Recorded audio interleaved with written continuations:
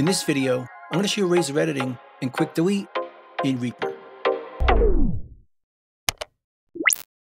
As you probably realize, razor editing is one of the quickest ways to edit inside Reaper, as you can quickly create an area, Alt on the PC, Option on the Mac, and right drag to create a razor edit area, which we can delete, undo, cut, paste, or duplicate to the same track or other tracks very easily. Or we could do this on multiple tracks, not confined by the size of our items. So I can create one like this, delete it, duplicate it to a different area, cut it, paste it, that easily. But at least for me, one of the most useful uses is to delete areas for cleaning up purposes or just to get rid of that media. If I want to delete all these vocals, create a razor edit, Alt on the PC, Option on the Mac, and right drag, and just delete this area. Or from cleaning up my drums, I can do it across all the drum tracks, right up to that first hit, and just delete it to clean up the drum tracks, or my guitars, to clean up the space before they start playing.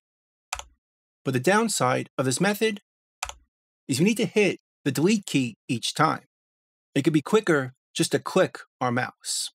So if we go to our preferences, Control P on the PC, or Command Comma on the Mac, that opens up our preferences. And we can scroll down onto editing behavior to mouse modifiers. And if we go to the context, razor edit area, and left click, we can see the default action is no action. So if we create a razor edit area and click, it does nothing. But we could change it. Double click and choose delete area contents. And now, if we create a razor edit area, we can just click within it and it deletes those contents. So it's a bit quicker for cleaning up our tracks.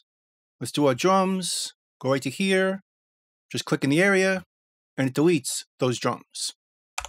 Do the same on my guitars, just click in the area to delete that area on those tracks.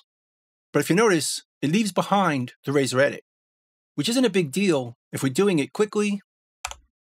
Create the area, just click, move on to the next one, and just keep clicking to delete those areas. But if it bothers you that it leaves behind the razor edit area, we can remove that with a custom action. Let's go back to our preferences, double click this, and go to the action list, go to find shortcut, let's hit delete. There's an action right here for deleting, which is going to remove items within the razor edit area. We could use this to start our custom action, right over here. Let's name it razor clear, and let's add razor edit clear all areas to this.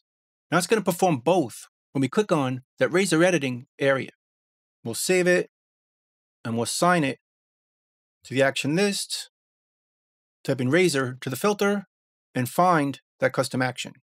Double click it, and it shows up as a mouse modifier. So now if we left click in the razor edit area, it's going to perform both of those actions like this. Create a razor edit area, click in it, it deletes it, and also clears the razor edit area. Do it over here, click to delete it, and it's gone. Clean up our drums, just click in this area to clean up that area by quick deleting it, and also remove the razor edit area. Do the same over here. For the bass and guitars, just click in it to delete that area. So it's a lot quicker to just click without having to hit delete each time. It all happens just by clicking with our mouse or trackpad.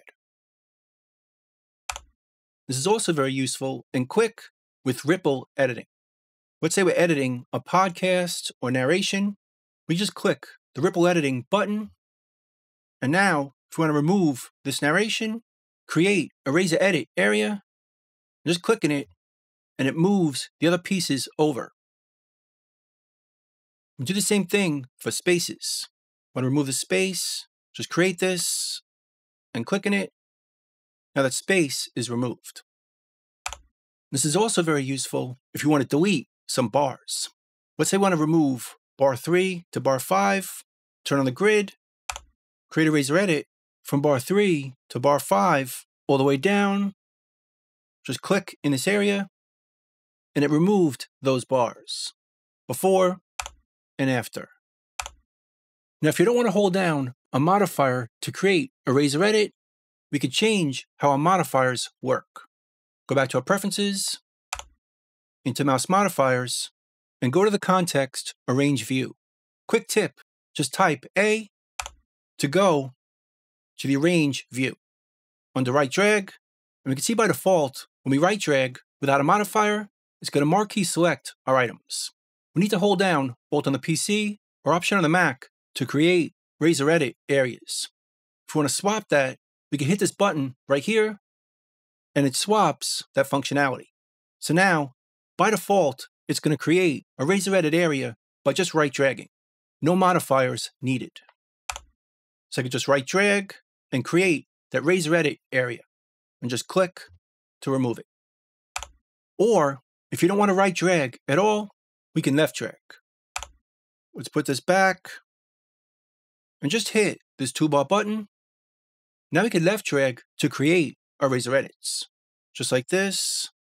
And again, click on it to delete the contents and the razor edit area.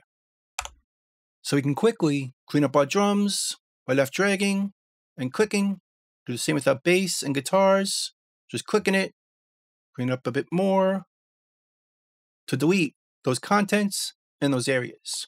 So it's a bit quicker by left dragging instead of right dragging. This is also useful with ripple editing. Turn ripple editing on, and now if you want to ripple edit this vocal, just create a razor edit right here and click in it, and it razor edits and ripple edits this vocal. Want to delete this piece, want to get rid of some space, just click in it, and it does it right away, along with ripple editing. And we're done. Turn ripple editing off and turn razor editing off to get back to the default behavior. Although, we can still click in this area to delete the contents and the area. So that's pretty much it. That's razor editing and quick delete in Reaper. Hope you learned something, hope you could use it, and I'll see you next time. Thanks.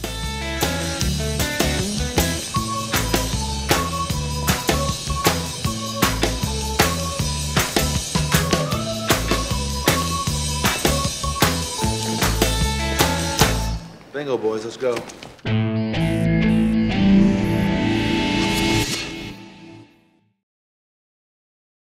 Bye.